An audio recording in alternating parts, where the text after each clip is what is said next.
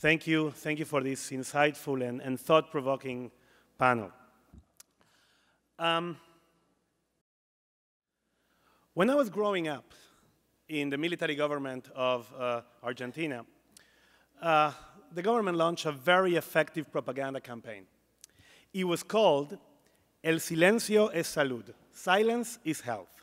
Now, the city appeared plastered with banners like the one you see on the screens, and for good measure, the obelisk, which is the center monument in the city that is seen by millions of people every day, sport a huge rotating sign that said El Silencio es Salud, the same message. Now, ostensibly, the campaign was against too much car honking, you know, their horns in traffic, but the real goal of the message wasn't lost to anybody. It said that speaking your mind is dangerous and you better stay silent. Now, the slogan of El Silencio es Salud came to my mind while I was preparing for my remarks today.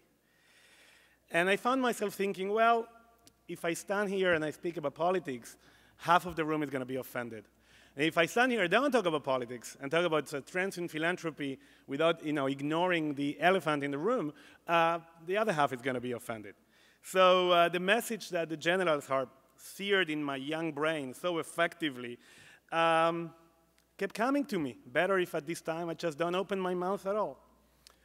And then I realized that I'm not alone in this predicament. Most of my colleagues in the Jewish philanthropic world perceived more and more that speaking your mind is dangerous.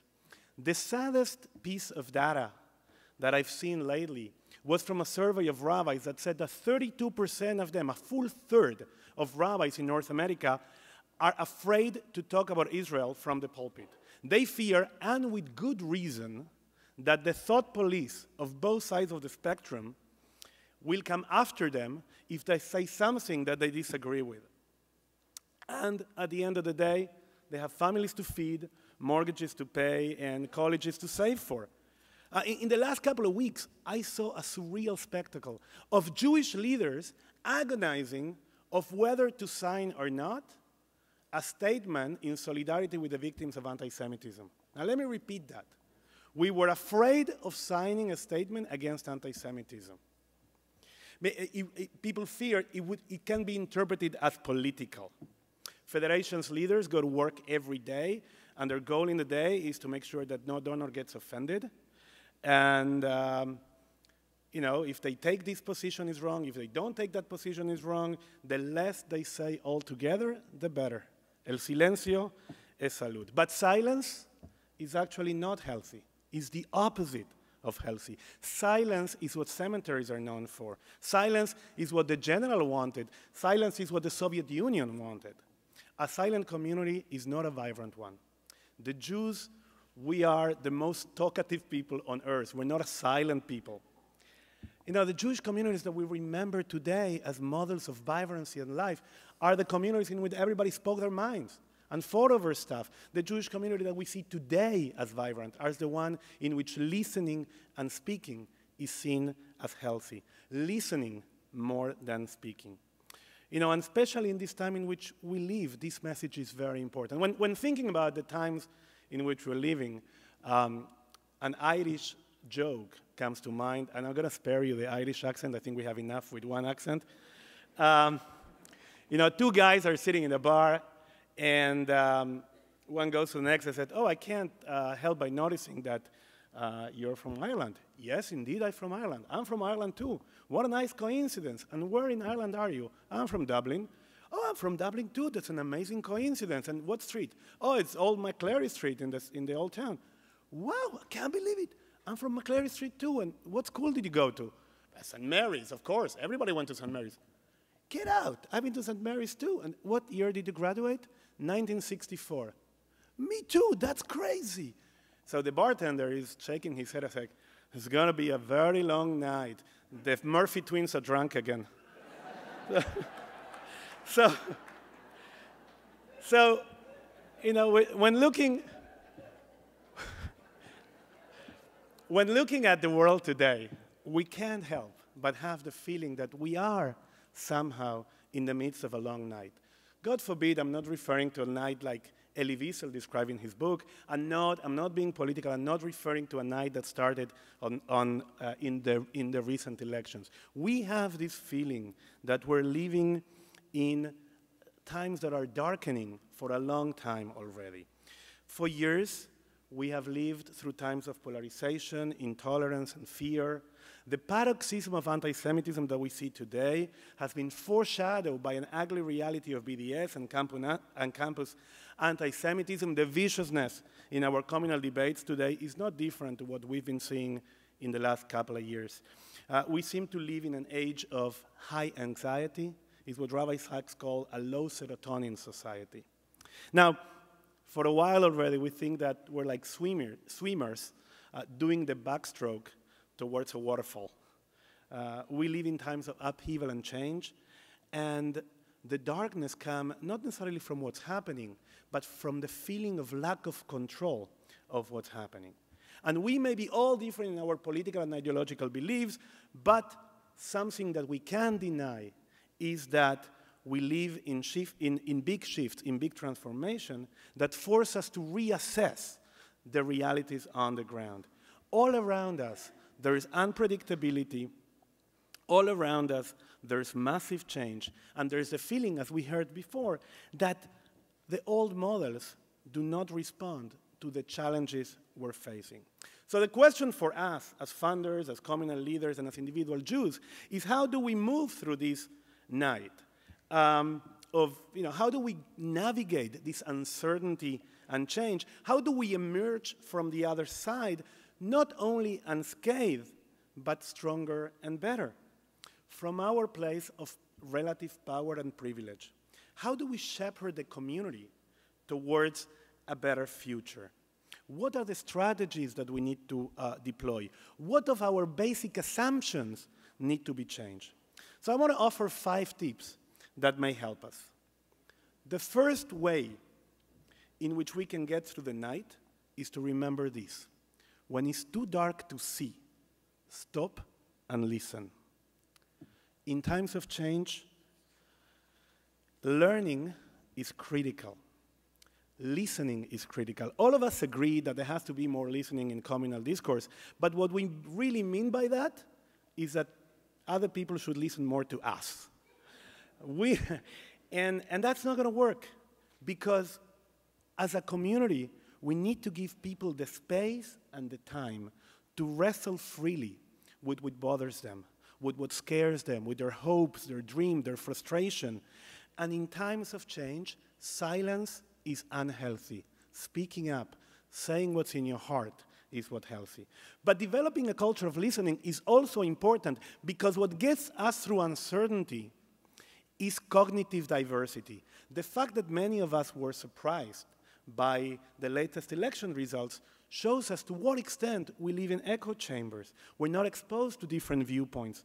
And that happens in so many aspects of our philanthropic work. As funders, we set the tone. If we welcome cognitive diversity in our foundation, in our grantees, the community will follow. Like an ecosystem, the philanthropic community needs diversity. The lack of diversity creates entropy, and in nature, entropy is the harbinger of death. My friends, in these times of divisiveness and polarization, we will disagree. That's not a question. Moreover, because everything is treated as an existential threat, minor arguments are going to be seen as life and death struggles. So in this context of polarization and fear, the question is not whether we will disagree, but whether those disagreements are going to destroy the very fabric of the Jewish community. And the answer to that lies to a great degree in our hands. We can surrender to the heckler's veto, or we can learn and push the community to learn with us, to listen with love, tolerance, and compassion. We can understand that those that don't think like us are just wrestling with the same issues that we are wrestling, and in many cases, they are hurting and they are afraid as we are. We can use the power of the purse in a positive way to generate spaces of dialogue and tolerance. We can have communities that are havens of respect, or we can surrender to the ugliness that surrounds us. A lot of that is being done by many in this room, but more needs to be done. Second, to find your way through the darkness, you need a beacon. And the lights that help you navigate uncertainty and change are nothing other than your values. In times of upheaval, when everything seems unhinged, you need the moral clarity that only your values can give you. And Jewish values aren't liberal or conservative. No party, no ideology can claim ownership of something that is millennia old. Nothing that is defined by the political struggles of the moment can claim ownership of the Jewish value. Precisely the opposite. Focusing on values takes us away from the day-to-day political struggles. So precisely now, when everybody is obsessed with technology, with management buzzwords, I encourage all of us to devote time, effort, and yes, funding to clarifying and strengthen our bedrock values in our families, and in our communities. And if we find that this situation brings values into conflict, so be it. Let's not pretend it's easy. Let's wrestle with that tension. Let's have real conversation with our colleagues, our children, our grantees about values, about the things that matter. And let's live by the beautiful phrase of the physicist Niels Bohr, who said that while the opposite of a trivial truth is a falsehood, the opposite of a profound truth is another profound truth. Third, to get through the night, it helps you if you don't convince yourself that it's high noon. We must recognize how hard it is to see clearly in times of change. We need to remember the Danish proverb, usually misattributed to Yogi Berra, one of my favorite philosophers. It's hard to make predictions, especially about the future. So in our era, the only thing we can say about predictions is that they have been consistently wrong. But our philanthropic strategies are built on the fallacy that the world is stable and largely predictable. They assume that the future is going to be an extrapolation of the past. And it's not. It's going to be a radical new reality. We lack the strategic flexibility, and most important, we lack the cultural comfort with ambivalence and ambiguity. Imagine yourself how different your strategy would look if you ask yourself not what is probable, but what range of outcomes are plausible in a very unstable world. Imagine how resilient our community would be if we helped our grantees to be prepared for different alternative scenarios. Now, in these times, having built-in flexibility is critical. Learning to fail is critical because we need a lot of trial and error. Nobody has ever yet lived in these uncharted waters of the early 21st century. Nobody can tell you for sure what will work and what will not work. We are all together in the same darkness. As Samuel Beckett said, we need to ever try, ever fail, try again, and fail better. We need the courage to dare and the humility to learn. Fourth, in times of crisis and changes, we need to look at the fringes of society. If you had lived in the 15th century and you ask somebody, what is the most important thing that happened recently? People will tell you it's the end of the 100 Days War between England and France, or is the fall of Constantinople, or is the last episode of the Black Death. And yet, the most consequential thing that happened in the mid-15th century was taking place far from the headlines in a dingy, dark workshop in Mainz, Germany, where Johannes Gutenberg was inventing the printing press. Nobody at the time foresaw the consequences of that.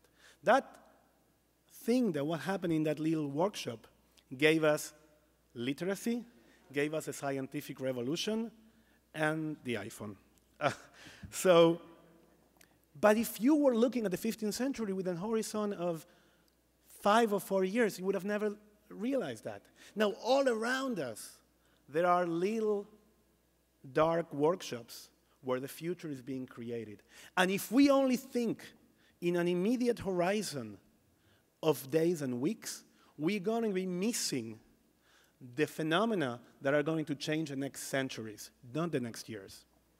5, in this time of uncertainty, it's important to have the right type of leadership. The temptation is always in times of change to go back to the paradigm of the old, strong leader, to command and control. But in these troubled, uncertain times, we don't need more command and control. We need better means to engage everybody's intelligence in solving challenges and crises as they arise.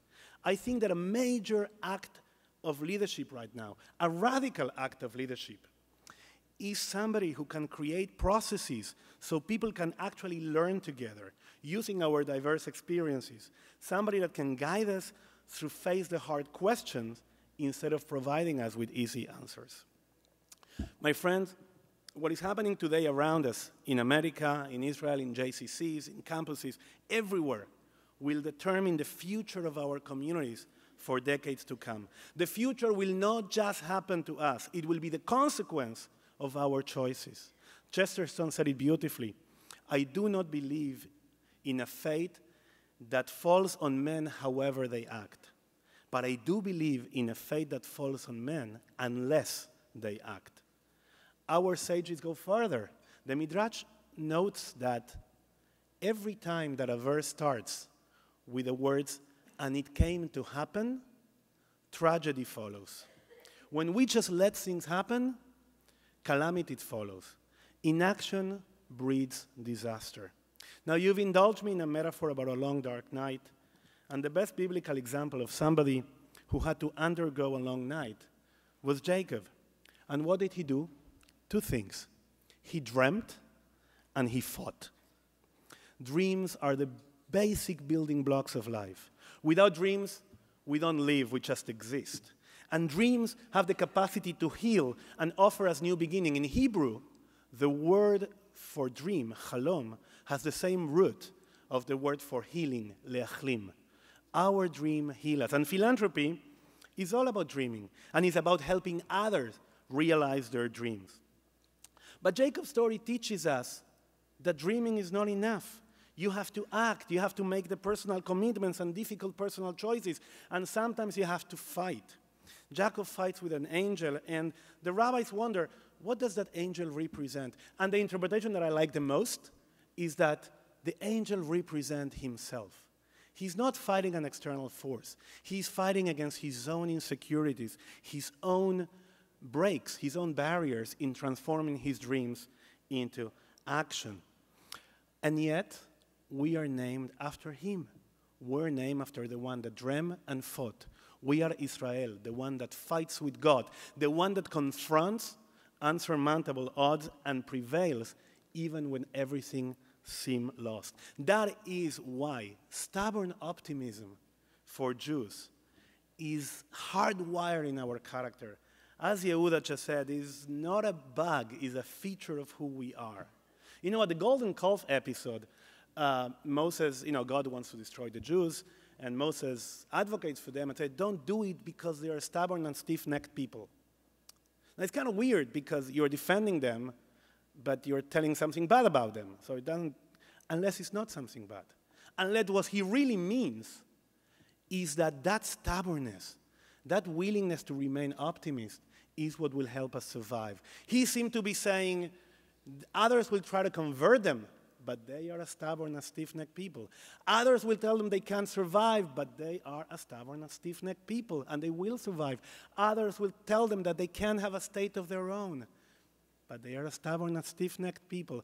Others will try to threaten them with boycotts, with rockets, with bomb threats, but we are a stubborn and stiff-necked people that never, ever gives up, and that will never cease seeing the world with a lens of optimism and love, with hope and courage.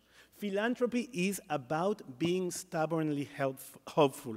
It's about believing that the world can and will be healed, that wrongs can be righted, that the future can and will be better than the past. And you can achieve anything if, as a funder and as a person, you risk more than others think is safe, love more than others think is wise, dream more than others think is practical, and expect more than others think is possible. That's why we're here together at JFN. We are here to discover that our dreams can be better and sweeter when we dream together. We are here to prove that we will go farther when we walk together, each conserving his or her own individuality, but all focusing on the tough challenges that we face in these uncertain times. In the last years, we have grown enormously as a network, but we are still scratching the surface of what we can achieve working together. What we can do is unimaginable if we choose to challenge our limits instead of limiting our challenges. I want to finish with a story that I love. Now, I don't know if the story is true, but if it's not, it deserves to be. And it's about how the Nobel Prize was created.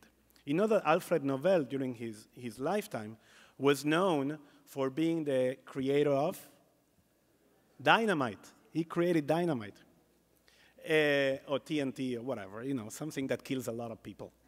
So one day, his brother Ludwig died, and a newspaper thought that the one that had died was Alfred. And he published an obituary about him where he calls him a merchant of death. Now, Alfred Nobel saw that and realized with horror that that was going to be the way in which history was going to remember him. And then he devoted the rest of his life to change that. And that's how the Nobel Prize got created. Now, Nobel had the benefit of a dry run of a funeral to sort of rehearse how the world was going to remember him. But we need to ask ourselves the same question. How do we want to be remembered? My teacher and my mentor was an American rabbi in Argentina called Marshall Mayer, who spoke Spanish with a funny accent and served during those years of the military dictatorship. What I remember of him is that during those dark years of El Silencio, Salud, he encouraged us to speak, to debate, to listen to one another with respect, understanding, and love. He showed that Judaism is the exact opposite of that horrendous phrase. He made a community where everybody could feel at home. The choices he made in March 1976 resonate still today. They changed my life, and then changed the life of an entire generation. When I think of him, I think of how he built a community that was the exact opposite of the dystopian view that the generals had. For the last few years, we've been living in historic times, and the most important question we need to ask ourselves is how we want to be remembered. What do we want history to say about our time, about our communities, and about our own contribution as philanthropists? The children of today are looking at us from the future and asking us to weigh our choices very carefully. They matter. They matter for me in the 70s, and they will matter enormously for the kids that are growing up in this strange and unsettling 21st century. Our choices impact real lives of real people. They shape reality, and they'll determine how our community will look in decades to come. In these troubled times, we are the ones that can make bad things bearable and good things wonderful. Yes, the future is unpredictable, and yes, we may fail to see the end of the light of the tunnel. But the future is nothing but an infinite succession of present moments. So the only thing we can do as Jews, as funders, is to live now as we think human beings should live. Doing that in defiance of all that is bad and scary around us is in itself a marvelous victory that we can all claim. Thank you.